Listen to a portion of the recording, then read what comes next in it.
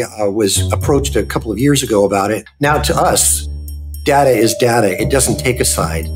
We try not to meet the clients. We try not to get involved with them. We only do data. So I thought it was an interesting case.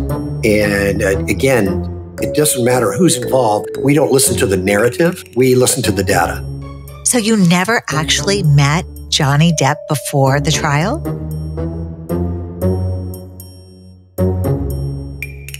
Hi there. Welcome to the podcast from Tech Wellness, Thriving with Technology. I'm August Bryce, and today it's an amazing show. We are going to go behind the scenes with a witness of the Amber Heard Johnny Depp defamation lawsuit. And you're not going to hear this anywhere else. Bryan Neumeister is speaking exclusively to us.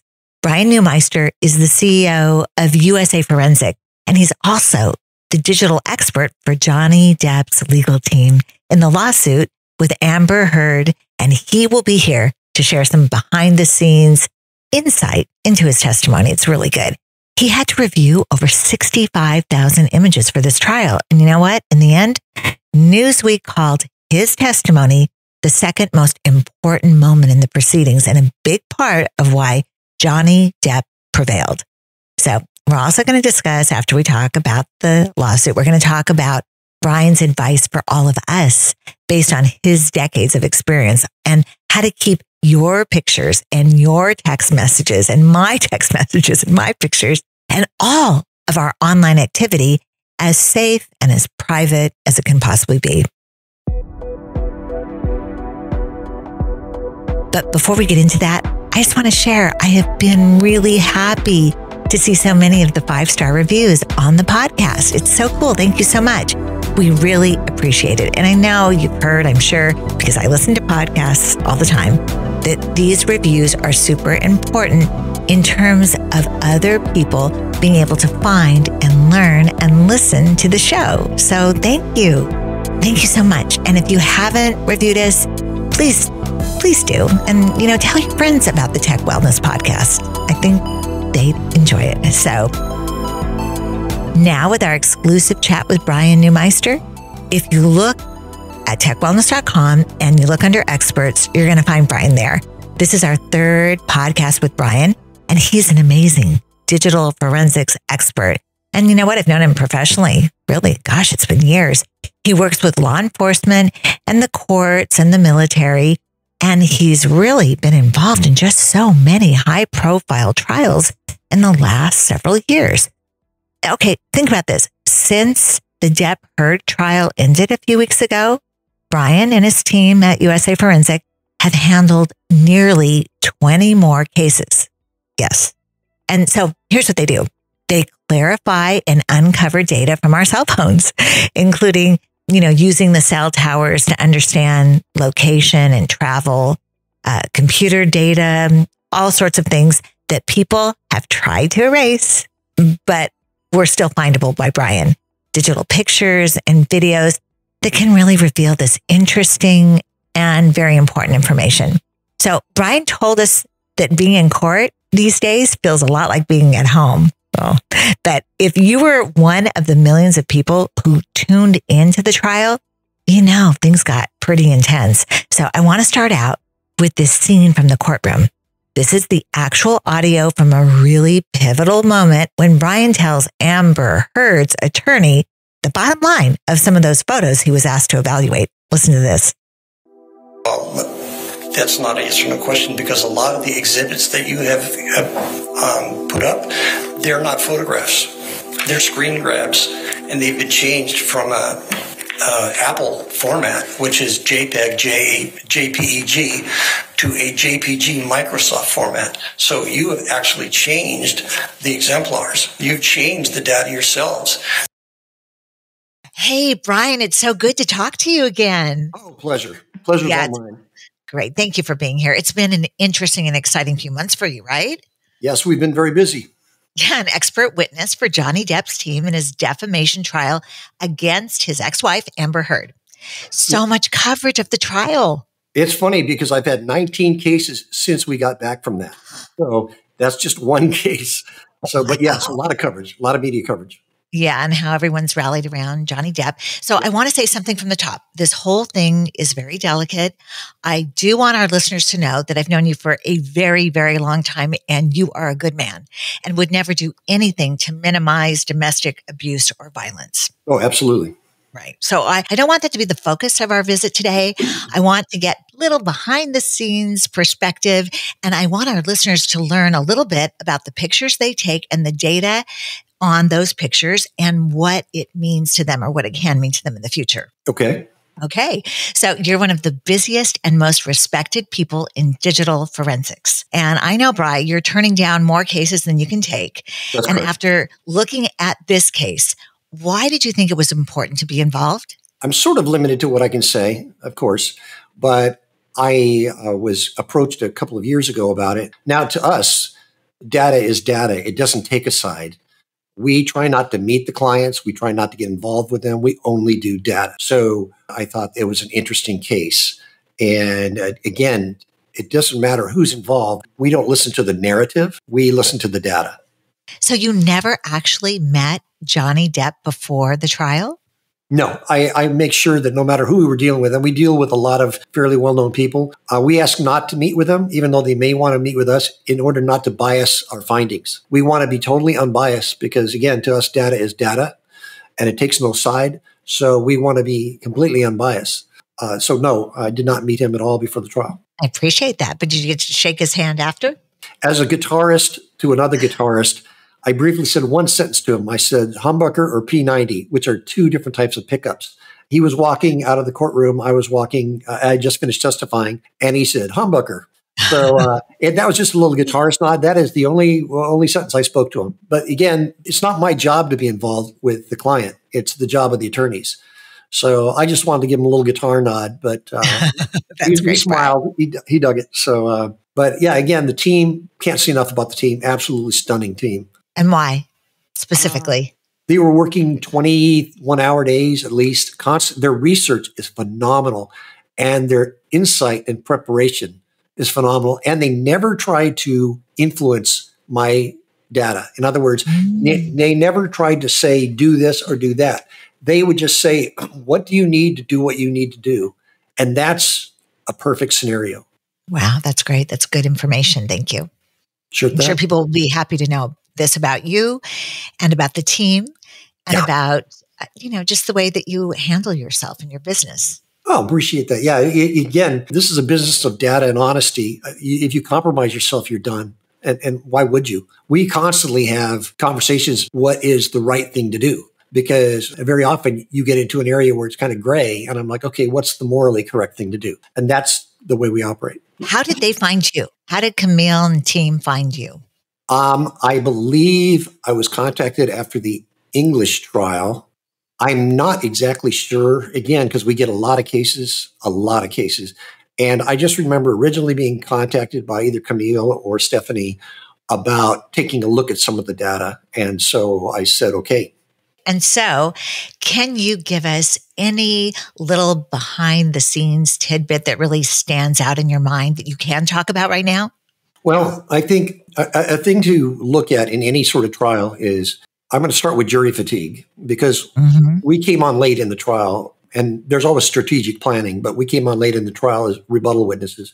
So we're very limited what we can talk about, which is actually kind of good, because I started out with over 65,000 photos, and a lot of them were given to us the day before my report was due. Wait. Say that again. You were given how many photos? Around 65,000. They were given to me over the course of a few months, but the last batch of about 6,000 arrived the day before my report was due.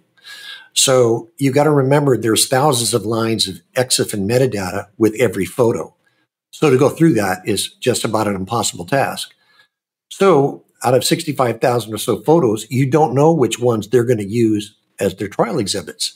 So instead of giving you the 15 or so they're going to use as trial exhibits, they give you 65,000, and you have to go through every one of them and try to figure out the file paths of these. And is there a legitimate way to validate these? Did you actually do that? Did you actually spend the time looking at 65,000 photos? Yes, I did. It took months. Whoa. And it was pretty tedious. Wow. Okay. So Newsweek said that your testimony about the photo editing was the second most important moment in the trial, right next to that whole thing about Johnny losing the tip of his finger. So did that surprise you that they said that about your testimony? It's really weird. We have a different perspective. First of all, the legal team was amazing. Just absolutely first-class legal team that Mr. Depp had. I knew from the get-go, for example, what really shocked me is when they did show us their trial exhibits, the data was originally taken with an iPhone, supposedly, but a lot of their exemplars were from Windows, and they were screenshots, not actual photographs. So I hadn't ever seen this in a trial before, and I thought, oh my goodness, these folks really are not familiar with how to handle data. And a lot of that comes from the fact that very often law school centers around Latin, and the actual language today is binary. And attorneys very often are quite behind the curve, as are judges, as are a lot of people, as to how tech really works. So very often stuff can be passed off, and unless you look under the hood, you don't know what you're getting. So we looked under the hood and we were just kind of blown away. Well, you know what? I was so impressed with your testimony because obviously the whole cross-examination thing was highly choreographed, right? But you would not be railroaded. How did it feel to be on the stand? It feels like home. Once you sit down, you're ready. You don't know what's coming your way, but you know you've got the facts on your side. And so you just have to be patient and stay level-headed and not get excitable. But you would not back down. You can't. They have a narrative. You have facts. They're trying to control the narrative. You're trying to get the facts across the jury. You have no reason to dispute that, correct? Incorrect. Well, isn't data data? That's what you testified to, right? It's very simple to modify EXIF data. Did you find any evidence in this case of actual modification of EXIF metadata? You can't authenticate any of these photos because of the way they were. That wasn't my question, Mr. Neumeister. Did you find any evidence of any modification of EXIF metadata of any photograph in this case? You didn't listen to my answer. My answer is there is no way to know because of the way the files were presented. So you found no actual evidence of it, correct? That no one could. I'm not asking if anyone else could, Mr. Neumeister. I'm asking, did you yourself find you found no evidence of any modification of EXIF metadata of any photograph in this case, correct? Now, I understand trying to control the narrative, but there's no way to answer that scientifically because given the evidence we were given, there is no way to positively or negatively answer that. It's not a question that can be answered. It is a question, Mr. Neumeister. The question is, did you yourself, you found no affirmative evidence of any modification of software EXIF metadata of any photograph in this case, correct? You found no actual evidence of that, did you? No one could tell either way because... I'm not asking about anyone else, Mr. Neumeister. I'm asking about you. Did you found no evidence of that, did you? Objection, Your Honor, asked and answered. He's not answered what he found, Your Honor. Overruled. There's not a way to answer that the way you're asking the question. You have to restate it. You're trying to control. Your Honor, he's not responding to the question. Could you just answer yes or no, sir, to the question? It's not a yes or no question. Did you, yes or no, you found no evidence of EXIF metadata modification of any photograph in this case, correct? That's incorrect. Okay. And so then they presented you with the 15 photos. And when you saw them, were you surprised that those were the photos that they chose? I wasn't surprised at the content. I was surprised at the fact that they would, for example, represent one photo as two different photos. It was just mind-boggling that they had two exemplars that were the same photo with different chromatic values. It was mind-blowing. I think when we did the exhibit of kind of merging the two together, the jury saw that, oh yeah, this is the same photo, just treated differently. And I believe the story behind that was, well, I got up to get a makeup light and turned it on. Well, the thing is, every single hair, every eyelash, everything is overlays 100%. There's no doubt it's the same photo treated. Plus, behind one of them, if you look at the EXIF data, which is the embedded data in a photograph, it said that it went through a photo editing app. So it's not hard to put two and two together. Put two and two together for us. What are you saying? Well, when you see, without going into EXIF data very deeply, when you're looking at a photograph, there's a lot of data that the camera spits out. In the old days, it used to be you wrote down notes about what lens you were using, what f-stop you were using, did the flash fire, that kind of stuff. EXIF data on a digital camera tells you all that and much more. There's about 1,000 lines of stuff. It can tell you what software version you were running, what type of iPhone was shooting it, or what type of Android was shooting it. So you can go through the data that is behind the photo to understand it. Now, an original photo, there's a lot of ways to look at it, but the only way to really know if it's original is to do a forensic examination of the phone, because it's the only way you can track how a file has been handled. But not having any of the phones, just simple iTunes backups, which are not forensic and do not include deleted data, I had to look at and see if the software even matched. And the software, other than saying 9.3.1, which is the current operating system, said Photos 3 or Photos 1, which means it had been through an editing system and saved through an editing system. So without a doubt. Zero doubt. So the question then becomes, what was done to it in the editing system? That we can't say because we don't have the registry or the operating system of the machine that did that. So anytime you save a photo through another program, you're going to change what's called the hash value, the digital fingerprint of it. And the reason that becomes important is chain of custody. So when you change a hash value or digital fingerprint, you've changed, for example, on a photo, the compression of the photo. If you take a JPEG into Photoshop or Photos 3 and you save it, doesn't matter if you've done anything to the photo, it's going to change the compression on that JPEG. So when we started seeing, a dozen photos where they're all different, and we don't have the actual phone to be able to pull up the phone's registry and the Knowledge C database, we're at, what is our chain of custody here? Well, we've got 15 photos or a dozen photos that look different. They're of different sizes. We don't have the actual iPhone. So you're left with what they presented. And in that particular presentation of two photos, one had been through a photos editor and the other one had a stock 9.3.1, which is the operating system. The thing is, you can also edit on a phone though and save it through the phone and still get the 9.3.1 operating system. So it gets very complex without having the phone to look at. And as I said, 95% of cases we do, it doesn't matter if they're 10, 12 years old or whatever. If it involves a phone, the phone is available. People do not. Why? Where was the phone? People do not throw out evidence. From what I understood, and I may be incorrect, but I understood that the phones were no longer available or they'd been thrown away or something. But usually when people have evidence, they don't throw it out. They keep it. And, every case we have, it's really important to do a deeper dive into a phone to see what's been deleted, to see how files have been handled. Without that, you have nothing but the surface of the cake. You have the icing of the cake, but you don't know what the cake's made out of. Right. And it was so interesting watching Heard's attorney just try to get you to limit your testimony to, well, are these fake or not? You can't tell, right? That's what he was trying to do. But you made it really clear that they were all different, that something had happened to that photo. Again, it's called controlling the narrative. And you'll see that in every trial. Everybody wants to control the narrative. Every attorney does.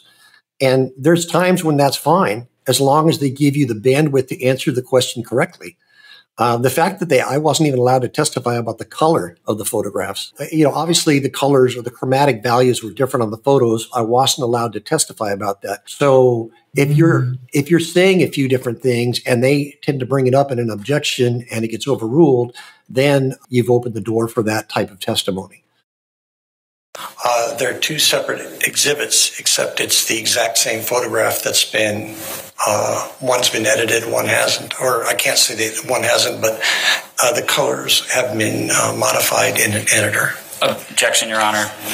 Beyond the scope of your ruling, talking about colors. First of all, nobody can identify the authenticity of the photos, of any of the photos. So it's really a game of chess. It was, and you were so calm and cool and collected. I kept thinking, wow, everyone's going to want this man to be on their side because you just had all the information and you would not let him turn it around on you. Well, I think it boils down to do the right thing. It always has. I mean, what is the correct data? We won't work a case where the data isn't correct. In other words, if we feel funky about the data, we're going to say, nope, we're not working this. We're going to, turn it back to you. We can be consultants, but we will not be your forensic team. So once I looked at the data, I thought there was enough going there to be on the forensic team. Okay. And so when you did, just so that people really clearly get this, what data did you see on the photos, on all the photos that you saw? Was it all consistent? No. And I'm going to kind of narrow it down to what I've already said. I stay out of the legal team's hair. My focus is very narrow. I do not talk to the client. I do not meet with the client because I stay away from narrative. I just do data. So as far as what's going to be done from here out, if anything, I would not want to jeopardize that in any way. But what I saw was irregularities in what's called the EXIF data. And that is the data about the photographs. And that I testified to, so I know I can talk about it. Okay, so what can we all learn about the safety and security of the pictures that we take on our phones? One of the things is if there's something on your phone, an iCloud backup is a good situation, but does not back up the operating system. So if there is something that you want to save that is so amazing that you want to be able to prove it in a forensic manner, you want to have a forensic extraction done of that phone. And we do this for Fortune 500 companies. We just finished a case with a royal family that shall remain nameless that turned out real well. But it was a matter of a letter of preservation to preserve the original materials. So that becomes very crucial to preserve the original photos on the original phone they were taken on. If you get something horrific and you want to use it in court, you might want to have a forensic backup of the phone done just so that it doesn't become an issue, a chain of custody issue later in a case. Wow. And so can we destroy our original photos, or is it only by losing a phone? Well, there are a few things you can look at.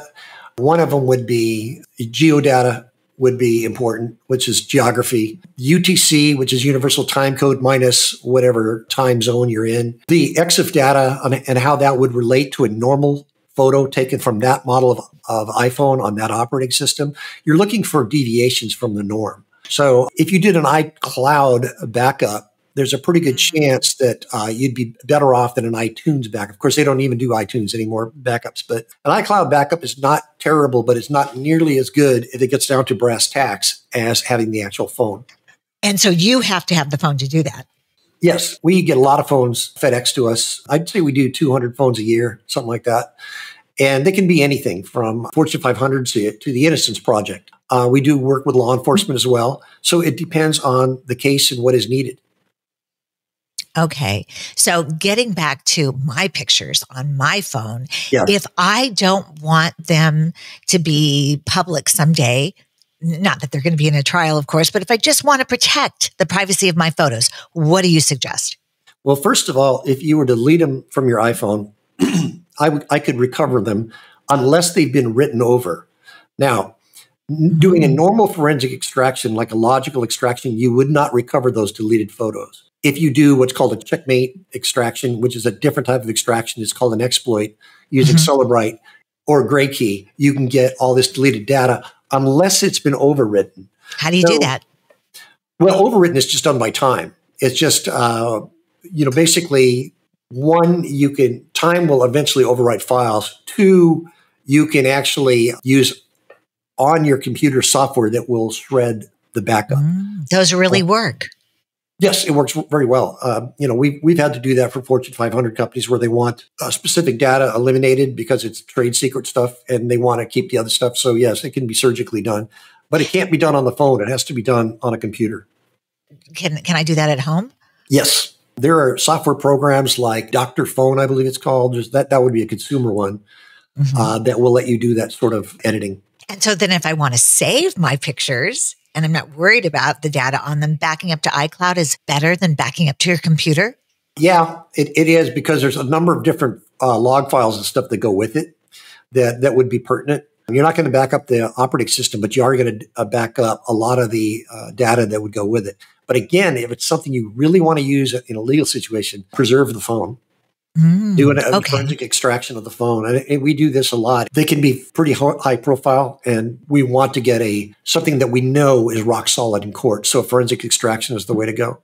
Okay. So really, if I want to protect my own pictures and my own data, but I don't want to get rid of my pictures, what do you suggest? I just want to keep them private. Well, first of all, get them off your phone. If you're not going to use them in court, you want to save them somewhere. I would just build an encrypted folder either on my phone or an encrypted folder on my computer, save them there. There are various apps that can do that, but getting them off the phone would be key.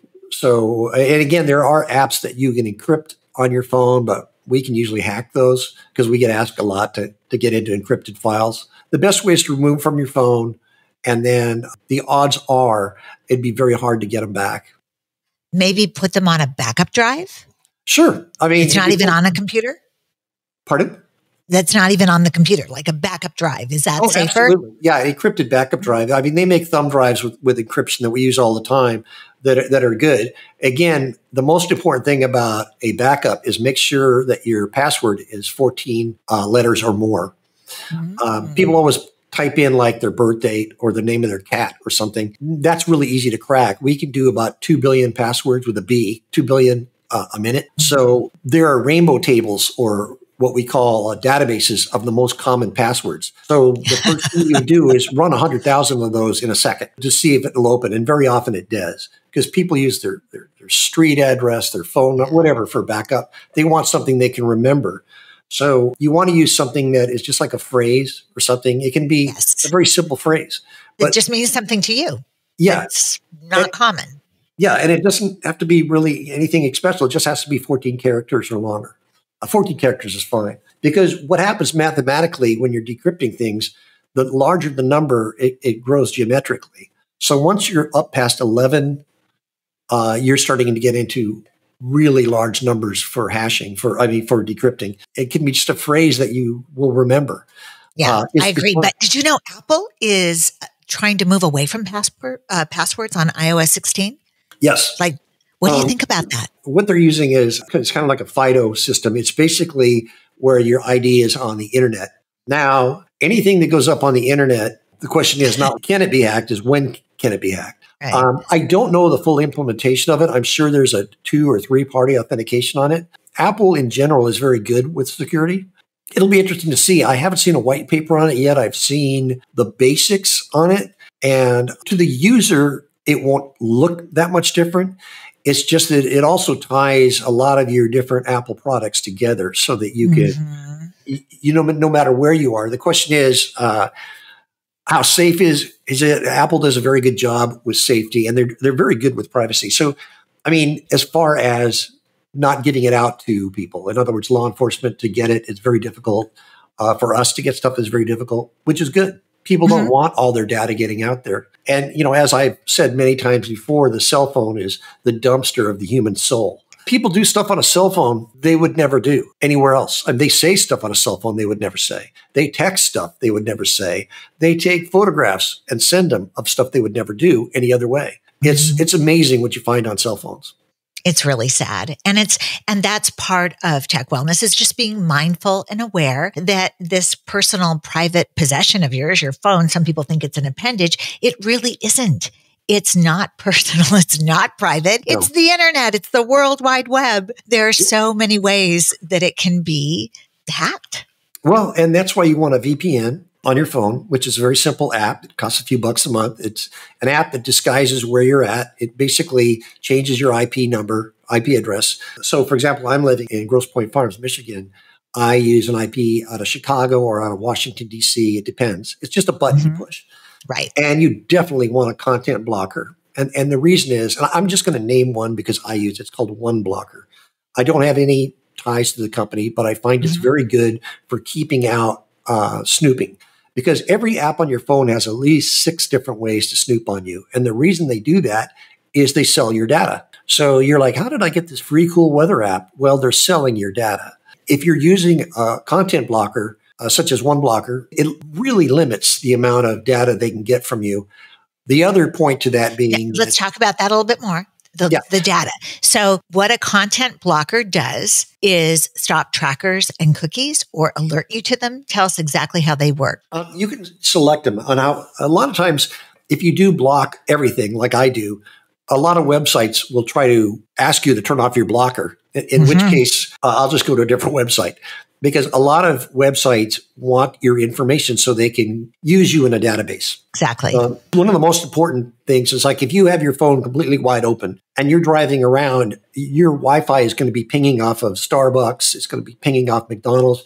It's going to tell people what your patterns are. So advertisers can do what's called target advertising. They can advertise in your area because you're next to this Walgreens or this CVS. They can advertise the bagel shop that's right next to there. Now, in a lot of ways, that's good for local business, but you really want your habits known to everybody. Not at all. Yeah. I've never ever turn on my location services ever. Absolutely. Yep. As soon as I turn on my phone, I go directly to settings and I turn off Wi-Fi and I turn off Bluetooth. Absolutely. The other thing is too, and I believe, a Faraday bag to people who don't know what they are is an extremely important thing to have for your phone. One of our top sellers. Oh, yeah. Absolutely. I know you do that. And you have excellent bags, by the way. And I'm not, in any way related to the bags you sell, but they're excellent. People don't realize a couple of things I'd recommend with phones. First of all, don't put them up next to your head. Thank you. Use earbuds. People just don't realize the output of these phones. You're looking at a 1/4 watt of radiation right next to your dome. So it's just like sticking your head in the microwave, only drawn out over a longer period of time. Use earbuds. Say it. Not AirPods. Bryan is not saying use AirPods. He's saying use eartube headset. That's what he's saying. Yeah, Bluetooth headsets. Right. So You're not I'm just saying any brand you like. But right. I always have 2 sets. And the reason is because I have them on so long, they die out in the middle of the day. I'm sending you some new ones. Yeah. Well, I'm using, the air tubes. I'm using Apples or whatever the deal is, but I have it on all day long. So, and I've got noise canceling on in the lab. Oh my gosh, Bryan, Bluetooth is just as bad. I can't believe you're saying this. Oh yeah. It's not nearly the wattage. Yes, it's not nearly the wattage. However, it's on, especially AirPods are on all the time. Yep. Now, I know you have some of my AirTube headsets, so I'm going to send you another pair of AirTube headsets for you and your beautiful wife, because I know they're not as elegant and sleek and clean as just having no wires, but you are worth it. Your brain is worth it. Thank you for giving me this opportunity to talk to you about it. Back to the data on the photos. I want to summarize for everyone. So we're not backing up to iCloud, right? If we want to protect the privacy of our photos. Right. Now you can select on your phone, and I'm just going to talk on an iPhone, but they're all the same. You can select what you want to back up. And here's the thing about an iTunes backup. A stock iTunes backup is about 5 gigabytes, which is nothing. So most people opt for, I think it's $295 a month to go up to 200 gigabytes. You can go through your apps and select if you want them to back up. So you can go through and say, no, I don't want to back up my weather. I don't want to back up my games. I don't want to back up my photos. I don't want to back up my texts, that sort of thing. So you can go into your settings and control what you want to back up. That saves space. And also you're not backing up a bunch of app data for stuff you will never use. I mean, I don't really need my Delta Airlines app backing up a bunch of stuff. There's no reason for it. So it's a matter of going through it. And it wouldn't be a bad idea to literally put together a pamphlet on a lot of things that should be done safety-wise, because when you get a phone, they're wide open. They're just like a wide open door. There's a lot of ways to shut down a lot of things, and it changes with operating systems. Top 3 ways to shut it down, as you say. Limit any kind of tracking from your app. For example, you could turn off your location services with every app you have. Now, you might need it for your Maps app, but location services are on everything. It can be you're playing Angry Birds. It can have a location service on you. So whenever you turn on that app, it's locating you. A terrible idea. Turn off your microphone and turn off your camera to every app that doesn't specifically need it. They all ask for access. Those would just be 3, top ones, easy. But you said something earlier that I really haven't talked a lot about, and that is if your Wi-Fi is on, or even your Bluetooth, you're pinging the location that you're at, even if your location services are off. Let's talk about Wi-Fi. Your Wi-Fi is trying to do a handshake with any other Wi-Fi. If you walk into a mall and you look at your Wi-Fi on your settings, you'll see there's a zillion different places it's trying to connect. Every time it does that, it leaves a record of a handshake whenever it makes a connection. So identifying my phone with, okay. Identify your IMSI, which is your phone, actually not so much your phone, but your SIM card. Okay. Identifying your SIM card with a place. So the thing is, you're giving away a lot of data that why would you want to give that away? We use it for locating people very often. GPS data on apps. There's so many apps that use GPS data like Lyft or Signal or whatever. So if we're trying to track somebody through their cell phone, it's very easy to find it because so many apps use satellite.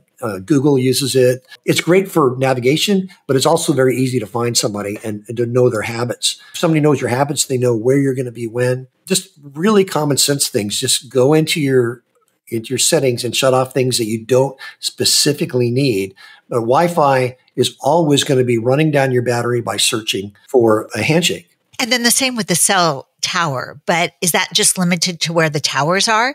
Or if I'm walking by that store and, there's a cell phone tower nearby, will they ping the store and my phone at the same time? That's a really interesting and a long question. It's a great question. But cell towers are not proximity based. They're based on signal noise ratio.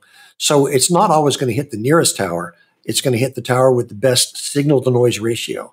Your phone will be what's called racked and stacked with the tower, for example, at your house that you use the most. It's going to have it's called a rack and stack. It's going to always try to default to that.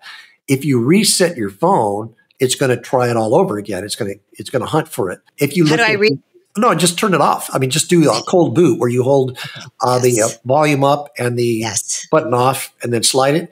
Once you reboot, it's going to start hunting again for a tower. It's going to start hunting again for Wi-Fi. And then it's going to look at your habits. There's a thing on an iPhone called a Knowledge Sea database that keeps track of your day-to-day habits. It can be anything from your health app to your steps app to how you use your phone. And it tries to make it easier for you by constantly going to the last site that you had good connections with.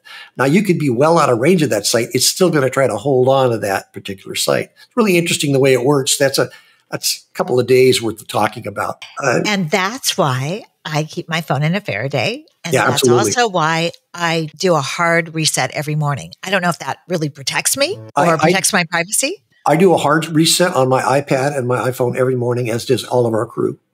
Okay. And by doing that, what are we doing?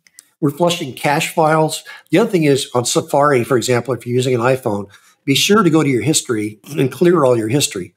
It's fairly simple. You can either do it in settings or you can do it in Safari. You'll see something that looks like a little book. And you click on that and it'll have the history of everything you searched. There's a button on the bottom that says clear. You can clear it for a day or for all time. Clear it for all time. You don't want a lot of data about what you do on a day-to-day basis on your phone. It doesn't help you in any way. That's such a good point. It doesn't help me. It's helping the advertisers try to determine what it is that I want, what I need. Sure. And data it's creepy. Well, data is money. Data is money. Data is what people sell. There are so many people that just sell data. When you think of why did I get this cool game for free or this cool app for free, it's because they're selling your data. They're selling your life. So those are things you want to shut down. Right. And when you say there are so many companies that sell data, it's so true. And they parse out that data and they almost feed you things to direct your life perhaps in a different direction than you would have gone on your own. Well, the other thing is localized advertising. When you're looking on a phone and you don't have all these things shut down and you're searching for example, a car part or something like that. Every ad you see in Google for a while is going to be similar and related to. If you're looking for computer parts, you'll see a lot of ads for computer parts. You're looking for a restaurant that serves a certain type of meal, you'll see a lot of that. It's localized advertising, which is called targeted advertising, as you well know. But do you really want that? No. No. You know what, Bryan, I have to tell you, because you know my daughter, so, and both of them, but I tell them constantly, and this has been something for 15 years that I've been saying, turn off your camera, turn off your location, turn off your microphone on all of your apps. Absolutely. So they kind of, right, Mom. Well, one of my daughters, Jazz, said, oh my gosh, Mom, you are so right. I got into the shower. I put my phone on top of the counter where my shampoo was. I haven't used that shampoo for 2 years. She was just visiting. And I put it up there. Within an hour, I got an ad on Instagram for that shampoo. Isn't that scary? I scared her. She turned off the camera. I will say this, though. There have been times for kids, I would leave their satellite stuff on because we've done a lot of Amber Alerts or a lot of missing children or missing people. That's very easy by satellite to track them down. And you never know with a silver alert, for example, which is an older person getting lost, being able to ping where they are right at the moment is really helpful for law enforcement. But again, that's for kids. So, or yeah, for I have to ask you about this because there's this, so many parents are struggling with their kids using their phones too much, right? Way too much time on the phone. And then kids younger and younger and younger are getting phones. And I think specifically parents feel very comfortable with it because now they know where they are. Now, some kids do much better with independence and they feel so great that they don't have a phone. So there's this space of, do we really need to know where they are all the time? And then you say something like this, we get Amber Alerts all the time. Yeah. Does it? And then I hear, well, actually, kids don't go missing that often compared to what we read in the media. So what's the truth? Well, one of the things is, it's a very small percentage because it's fairly easy to track them. One of the things I've seen this year I thought's been really interesting are the little, not sure the exact name, but the little luggage. Air tags. Air tags. Those things are wonderful for our gear. I've got them in our gear, but criminals are using them to put on cars. They'll like slap it on the bump of our car, like an expensive car. They'll track it to the house and then that night come and take it. So it's a mix. We did a setup on that. We gave one of the people that works with us an AirTag and we tracked her. Yep. And we found all the flaws with the AirTag because she wasn't notified for over 24 hours. Yeah. And then when she was notified, she didn't even know that was the notification. It's a really interesting video. It's really interesting to watch. And I know Apple said they're going to be making some changes, which was great because I had about 10 changes that they should make. But you have to be careful with those too because they do have that Bluetooth radiation. So you're putting that in a kid's backpack. There's always a double-edged sword when you're dealing with technology. It's just part of technology. So, you risk versus reward is what you have to look at. Yeah, Bryan. But even though Apple protects the privacy of the people using their system, they can still see what's on our phone. So Apple can advertise to us or use our data.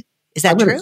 This is what I know I can say legally is that Apple does, the government does, or Apple does have access to your backup files. In other words, your iCloud.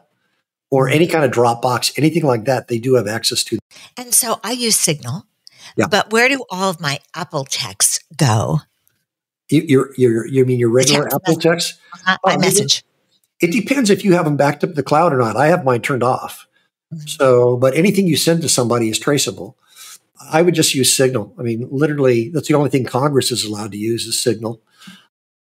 And there have been a few other apps, but none of them has been as safe as Signal so far. Yeah, he's a good guy, the founder. Well, it's peer-to-peer, and that's the thing. It's peer-to-peer, and the way it's handled is pretty well done.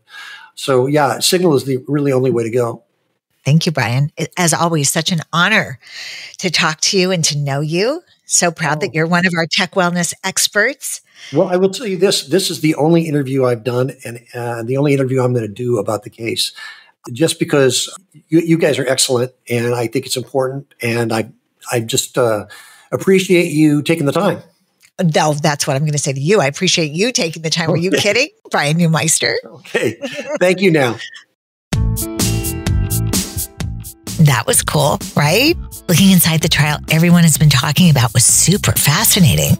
And then how about all that important information about ad blocker software and VPNs? Right now, my personal two favorites are the NordVPN and the Proton VPN. Because remember, when you're using a VPN, that VPN service knows all of your browsing history. So you really want to use one that has a nice focus on privacy, and those two fit the bill. Those and everything we talked about will be linked at the bottom of the page under the show notes. Oh, I was so excited too and flattered to hear Bryan talk about Faradays.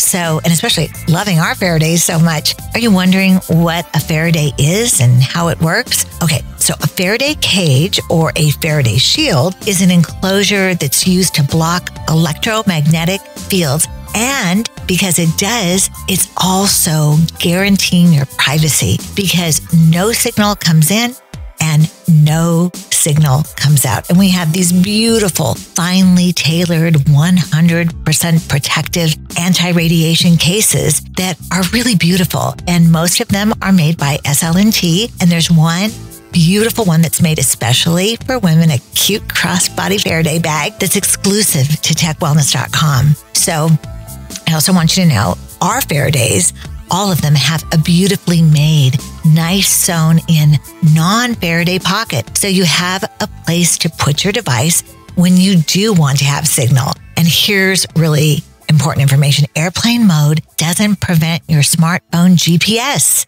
A lot of people don't really understand this. And when I found out about it, I'm like, okay, that phone is in the Faraday constantly. If you want to keep your whereabouts, your exclusive business, then you pop your phone into a Faraday.